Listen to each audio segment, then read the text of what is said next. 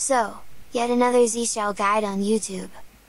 It will be very fast, and it is mostly for new Linux users, because this is where you should start.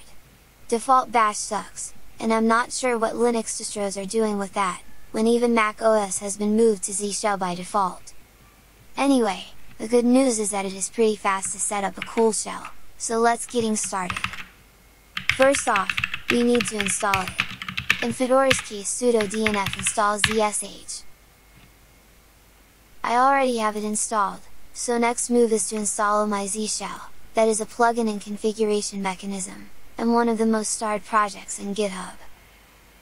We only need to copy this command, and paste it on terminal. That will install Oh-My-Zsh shell, and it will also auto-update it periodically, so you will always have everything up to date without extra effort. It will also ask you to make ZShell the default shell, but because I had run it before it skipped it.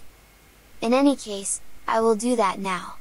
So, change shell, -s, and the path, bin, ZSH. And by the way, this is how you can revert back to bash too, just instead of ZSH, you type bin/bash.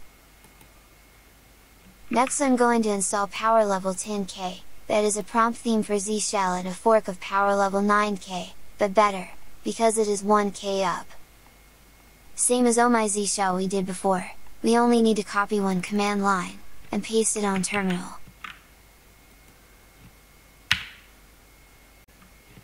Next we need to open the ZSH file, and replace the default Oh-My-Zsh shell theme with the PowerLevel10K. The Robbie Russell theme.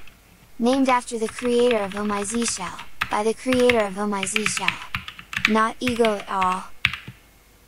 Note that we type PowerLevel10K, and then slash and PowerLevel10K again. It has to do with directory structure. Next I'm opening a new session to see PowerLevel10K in action, and the thing is that there is a step-by-step guide to customize our prompts. For now I won't get bothered with that, I will just pick something completely in random, so we can move forward to wildcards.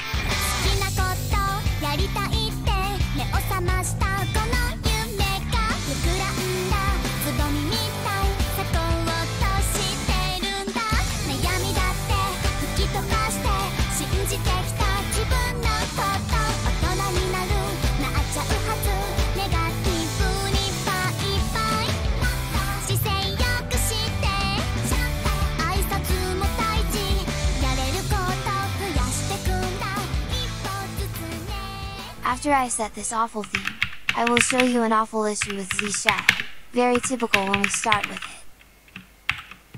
So, ZShell will complain about the wildcard in the end of the kernel. One way is to include such strings inside double quotes. Like that. And now it will work, but this is so terribly slow thing to do. Another way is to open the ZSH file again, and unset the no-matched ZSH global option. I will place that somewhere in the end of the file.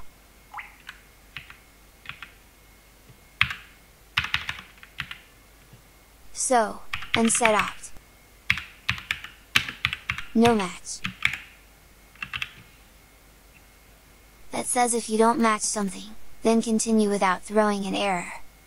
Technically this isn't the best idea ever, but because it's what bash does, and there is strong familiarity, you may want to use it. So, if we run DNF again like previously, this time it will work as it was used to be in bash.